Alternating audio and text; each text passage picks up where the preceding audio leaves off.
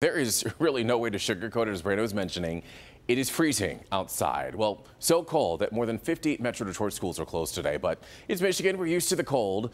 The problem is that the Arctic blast kind of came out of nowhere. Our Paula Tutman is joining us live, even though we're encouraging you to stay at home. And Paula, I knew that you are going to be covered from head to toe in warmth, no matter what. Well, you know, I think I heard Brandon say it's 3 degrees. That's like bikini weather in Detroit, isn't it?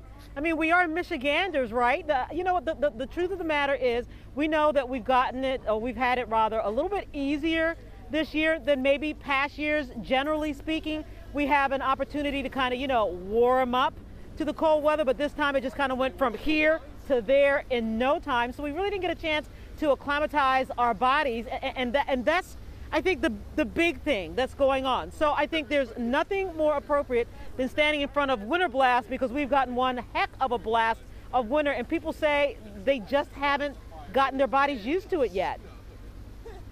It's never been this cold before. Yes, it has. It's Michigan. I haven't felt it this cold.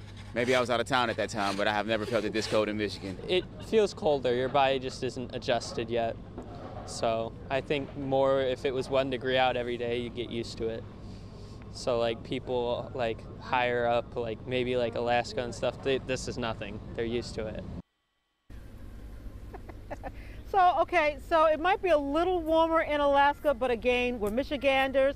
We know how to layer up. We know how to be careful. We need to understand that our cars behave differently. Probably not a great idea to have pets outside in this, because remember, their little paws are on the cold pavement or on the cold ground unless you have mitts on them.